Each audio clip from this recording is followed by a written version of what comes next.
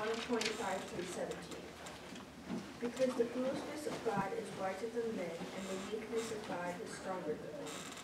For you see that your calling, brethren, that not many wise according to the flesh, not many mighty, not many noble are called.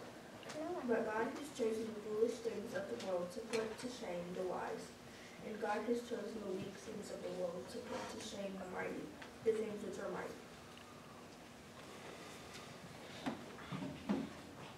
Thank you, Brody. Good morning, everyone. Good morning.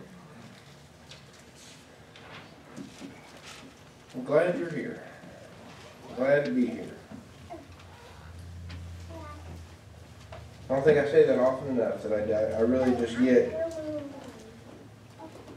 kind of overcome sometimes at the privilege of what I'm doing up here. It is a privilege, and I'm really glad that you're here and that I have this opportunity. So thank you just for that.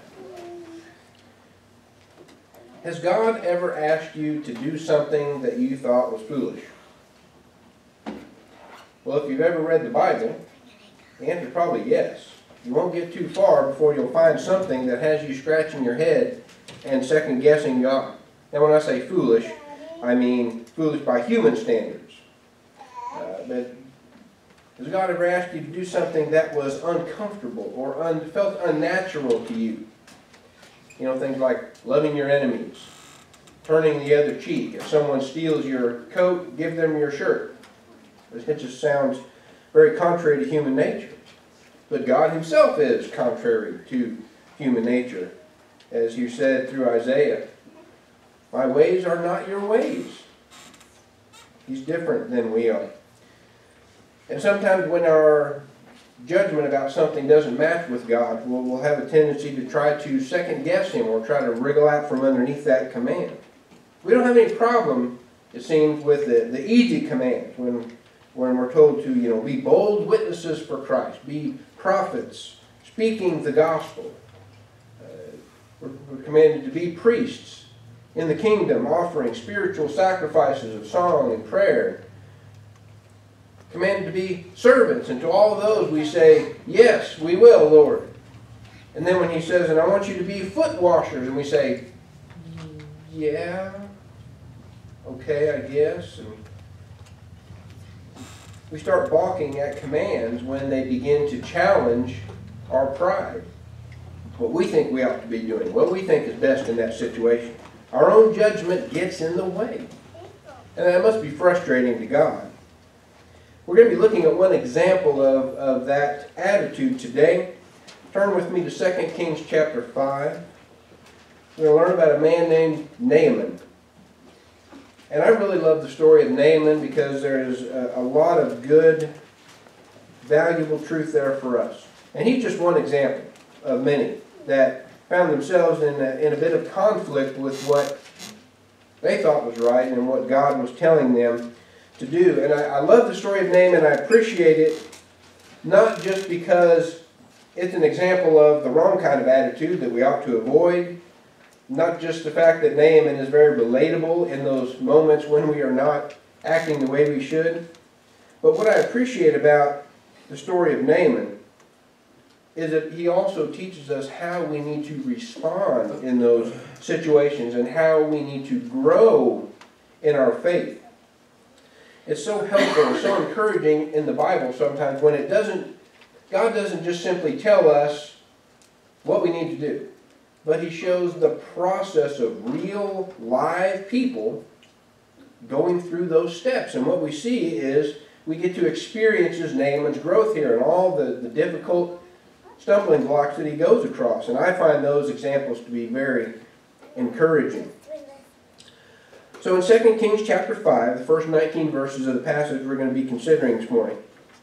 And we'll see that Naaman's example shows us how we can move from an immature and a shallow faith into true faith. And we do that by putting away our pride. Beginning in chapter 1 of beginning in verse 1 of chapter 5, 2 Kings.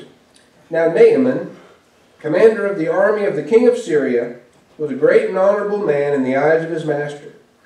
because by him the Lord had given victory to Syria. He was also a mighty man of valor, but a leper. And the Syrians had gone out on raids and had brought back captive a young girl from the land of Israel, and she waited on Naaman's wife. Then she said to her mistress, "If only my master were with the prophet who is in Samaria, for he would heal him of his leprosy." And Naaman went in and told his master, saying, "Thus and thus says the girl who is from the land of Israel." Then the king of Syria said, "Go now, and I will send a letter to the king of Israel." So he departed and took with him 10 talents of silver, 6,000 shekels of gold, and 10 changes of clothing. And then he brought the letter to the king of Israel, which said, "Now be advised when this letter comes to you that I have sent Naaman my servant to you, that you may heal him of his leprosy." And it happened when the king of Israel read the letter that he tore his clothes and said, "Am I God to kill and make alive, that this man sends a man to me to heal him of his leprosy? Therefore please consider and see how he seeks a quarrel with me." So it was when Elisha, the man of God, heard that the king of Israel had torn his clothes, that he sent to the king, saying, "Why have you torn your clothes? Please let him come to me, and he shall know that there is a prophet in Israel." So we'll begin by looking here in Naaman that he was a very impressive man. And we see that he had a level of faith, but to begin with, it was an immature faith, a childlike faith. Very ignorant. Not that that's a terrible word, it just simply means he didn't have the knowledge. So consider Naaman's situation and what provoked him to do this. He didn't know God himself. He didn't know the one true God, the Lord Jehovah. But he trusted his servant, the servant girl. He trusted her. So this says a lot about Naaman. First of all, we see that the king was very impressed with Naaman. And to have a man as the commander of the armies and still be a leper, he must have been very effective. So it seemed he was a very impressive man, but even more importantly, the testimony of this little girl who had been captured as a prisoner of war, we might say, and taken into the house of Naaman, would have been very easy for her to, wish ill upon this man that had taken her away from her family. But it must have been that he was kind to her and treated her well, so much to the point that she said, "Oh, I wish that my master Naaman was only in Israel, because there's a prophet there and he could heal him of his leprosy."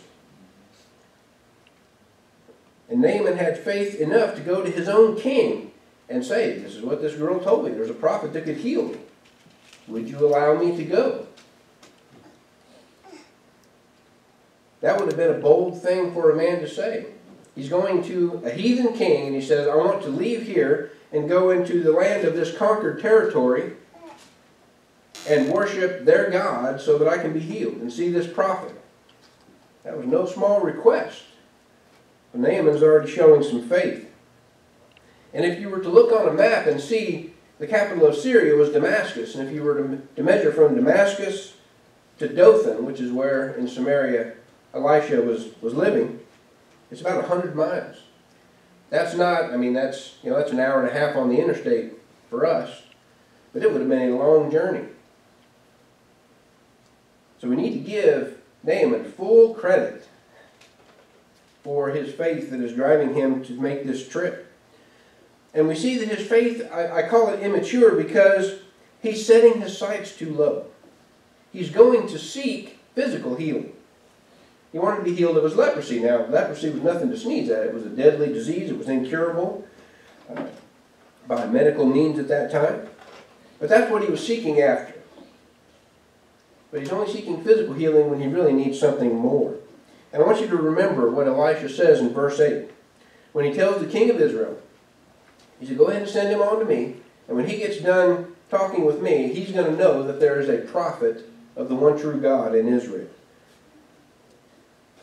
So there's a transition here from his faith is immature, but it begins to get a little bit deeper, and yet it's still very shallow. It is still a shallow faith, beginning in verse 9. Then Naaman went with his horses and chariot, and he stood at the door of Elisha's house. And Elisha sent a messenger to him, saying, "Go and wash in the Jordan 7 times, and your flesh shall be restored to you, and you shall be clean." But Naaman became furious and went away and said, Indeed, I said to myself, he will surely come out to me and stand and call on the name of the Lord his God and wave his hand over the place and heal the leprosy. Are not the Abana and the Pharpar, the rivers of Damascus, better than all the rivers of Israel? Could I not wash in them and be clean? So he turned and went away in a rage. So he got mad. This was not the response he was hoping for. In the 13th chapter of Matthew, Jesus told the parable of what we call the parable of the sower. There was a man who was a planter, a sower, and he had a bag of seed, and he's telling them about how he's throwing his seed everywhere. Some of it went in the weedy ground, and some on the stony ground, some on the hard path, and some in the good soil. The stony ground, or the shallow ground. It's not that the dirt had lots of rocks in it, but the idea is that there is a thin layer of dirt over a bedrock foundation there, and it's not going to allow much to be grown. I remember my grandfather saying something unique about the soil in Kansas. They had a garden out by the horse lot. They lived out in the country, and he had a garden. And it had real sandy, loamy soil, but he said you get down, if you were digging a fence post or something, trying to put a fence post in, you get down about 18 inches of dirt, and you would hit what they call the Kansas hard pan. And it's hard-packed dirt, and it's as good as rock. You're not going to get through it very easily. That's sort of what Jesus was saying here. There's a little layer of soil, a little dirt, you can plant something, it'll start to grow, but the roots won't be able to go down very deep. And he said that these are the people who hear the gospel, and it's implanted within them. Of course, he explained the parable. The gospel is the word, or the gospel is the seed. It's planted, it takes root, but the roots don't go very deep, and as soon as you get a big windstorm or a drought that comes along, and the plant dies. That's what happened to Naaman. So he had a little bit of faith here, and now he's been challenged, and he's mad. And he stomps away in a huff.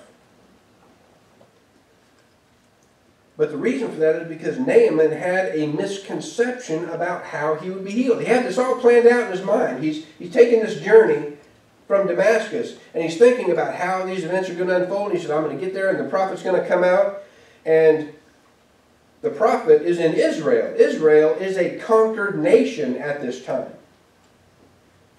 And Naaman is the commander of the army. This guy's going to be, he better be bowing and scraping on his knees, asking for my good favor.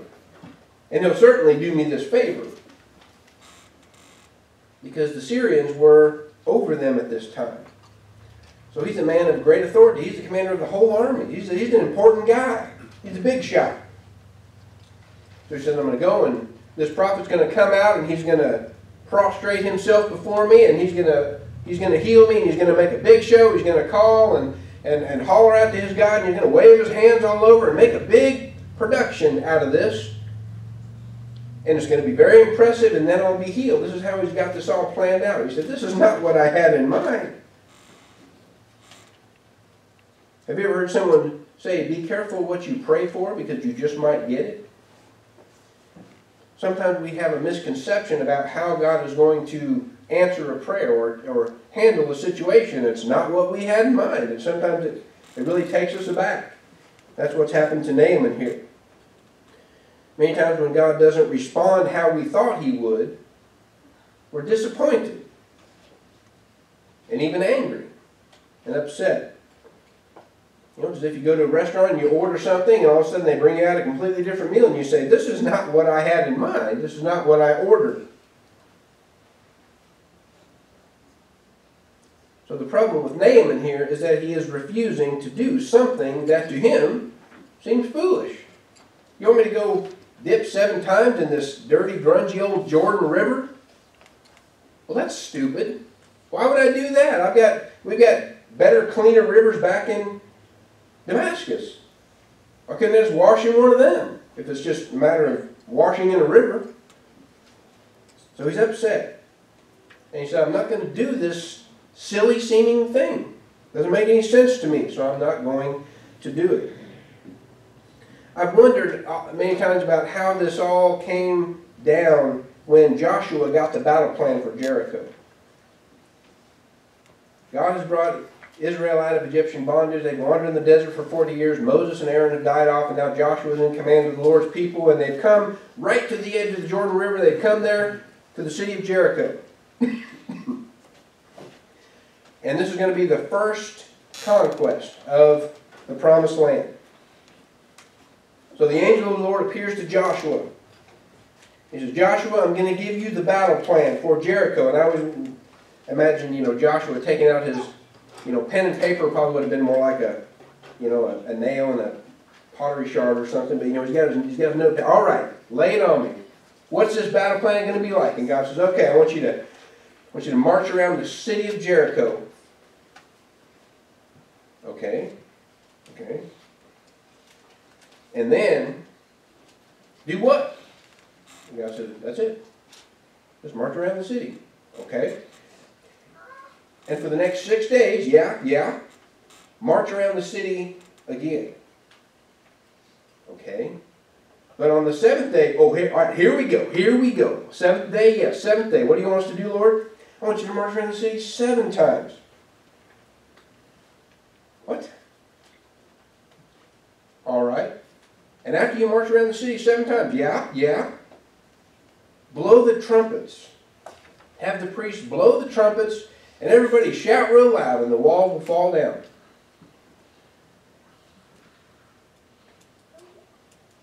I have to imagine Joshua, who was no stranger to battle. They had fought some battles. Wasn't a military genius by any stretch, but even Joshua probably would have been, are you sure, Lord? That no catapult, no battering ram, no siege towers? Just march around the city. Well, what if Joshua had refused to do that? If he'd have said, that's just stupid. That doesn't make any sense to me. How are we going to defeat the city by marching in circles? Ridiculous. If Joshua would have refused to do that, what would have happened? Well, they'd have gone back to the desert probably for another 40 years and tried for a third time with their grandchildren. But Joshua submitted to God's will, and it happened exactly as God said it would. But we really get into trouble when God doesn't answer the way we thought He would. But luckily for Naaman, he had another good servant. The servant girl who had told him about the prophet was doing him a great service. But there was another servant that Naaman had that had come with him on this trip. See, Naaman didn't go all by himself. He had his servants. He probably had some soldiers, maybe a dozen or so of them, make a good show of it. And we already read how he's brought all this gold and silver and these changes of clothing. I mean, he's got a wagon or 2 or however many it would have taken. So he's got a bit of an entourage with him. And one of his servants sees Naaman, stomping off in a fit, pouting, and he stops him. And he's going to help him move from this immature and shallow faith into a true faith. In verse 13, it says, and his servants came to him and spoke to him and said, my father, if the prophet had told you to do something great, would you not have done it? How much more then when he says to you, wash and be clean? So he went down and dipped 7 times in the Jordan, according to the saying of the man of God. And his flesh was restored like the flesh of a little child, and he was clean. And he returned to the man of God, he and all his aides, and he came and stood before him and said, indeed, now I know that there is no God in all the earth except in Israel. Now therefore, please take a gift from your servant. But he said, as the Lord lives before whom I stand, I will receive nothing. And he urged him to take it, but he refused. That is, Naaman is urging Elisha to take this gift, and Elisha is saying, no, I don't want your gift. So Naaman said, then if not, please let your servant be given 2 mule loads of earth, for your servant will no longer offer either burnt offering or sacrifice to other gods, but to the Lord. Yet in this thing may the Lord pardon your servant, when my master goes into the temple of Rimmon to worship there, and he leans on my hand, and I bow down in the temple of Rimmon. When I bow down in the temple of Rimmon, may the Lord please pardon your servant in this thing. Then he said to him, go in peace. So he departed from him a short distance. So Naaman finally develops true faith. And we see that that is manifested in his life changes. His life has changed drastically. He's been healed. There's a big change. But he was healed because he repented and obeyed. He stopped stomping away from God, stopped, and he turned around and said, okay, I will submit myself to your command. I'll do what you've asked me to do. And he showed his gratitude for that healing, that salvation, really. He showed his gratitude and he offered gifts. Now, he hasn't come as a conqueror, but he keeps referring to himself as your servant. He's talking to Elisha. And by proxy, talking to God, he's saying, I am your servant now. I'm not the commanding general. I'm your servant. And he's saying all of this in front of the people that are with him. He's unashamed to confess this humility, this servitude and obedience before the entourage that is gathered with him. They're hearing him say, there is no God in the world except in Israel. All other gods are false gods. Only the God of Israel is the one true God. That is a bold and dangerous statement for any man to make, certainly a man in Naaman's position.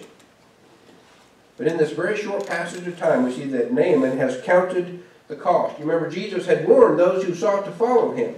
Those who would enter the kingdom of God, he said, you need to count the cost to be my disciple. If you're going to follow me, you need to think about how it's going to affect your life. Naaman's already thought about this. Things are happening very quickly. He says, when I get back home to Damascus, I'm not going to worship all those false gods anymore. They're not real. So he has turned away from idols. As a matter of fact, he even asked for 2 mule loads of dirt. What in the world is he going to do with this? Why does he want dirt to take all the way back? It seems that he's going to build a new altar. He said, I'm not going to worship all those false gods on those false altars anymore. I'm going to worship the one true God. And he wants dirt. What he now sees, perhaps in some way, as holy ground. I want to take some of this hallowed dirt from Israel and take it back with me so I can have a little bit of this, so I can build this new altar. He's making some radical changes. I mean, we can just go through his change here and just count off the elements of true faith. We've got repentance, obedience, gratitude, good works, fruits of repentance, humility, abandoning his old sinful life. Naaman was saved. He was converted. Naaman learned to humble himself and to obey. And in doing so, he got far more than he hoped for. He exceeded his own expectations. Why did he go to Israel to begin with? Well, he had leprosy and he wanted to be healed. So he went seeking physical healing, but instead of just finding healing, he found the healer. He found the one true God. He got more than he bargained for. And that's God's style. That's the way God operates. He always goes over and above what we think. Naaman even exceeded Elisha's expectations. Remember, I asked you to keep in mind verse 8, what Elisha said when he told the king, don't worry about this. It'll all work out fine. Send him to me. And when he gets through dealing with me, he's going to know there's a prophet in Israel. Elisha hoped that he would know that there was a prophet of God in Israel, but Naaman had come to know not just the prophet, but God himself. And he now had a mature faith. So the application lesson for us there is that if we will put away our pride and trust in God's wisdom, then our faith will grow and mature as well. And you'll come to know God like never before, like you never thought possible. It may be that you've never heard what you need to do to be saved or to be healed of your sins. You need to repent, confess Jesus as Lord, to be baptized, immersed in water as Naaman was, for the forgiveness of your sin, as we're commanded in the New Testament. Or maybe you have heard it, but like Naaman, you've rejected it, or you've put it off because of pride or some other excuse. Or it may be that you've heard it and that you've even obeyed it, but your pride is keeping your faith from maturing and deepening. So if pride or any other problem is standing between you and a deep, intimate relationship with your God, then let us help you draw near to Him today if we can. Let us pray for you and encourage you and support you in any way that we can.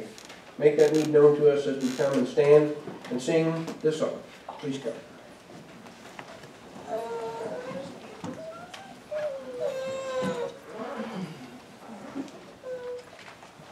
I bring